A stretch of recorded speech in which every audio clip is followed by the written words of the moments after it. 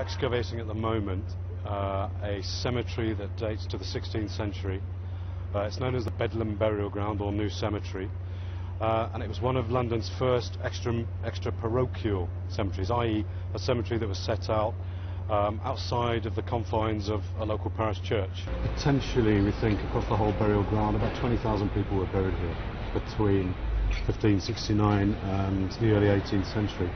This is a unique opportunity to get into this part of London.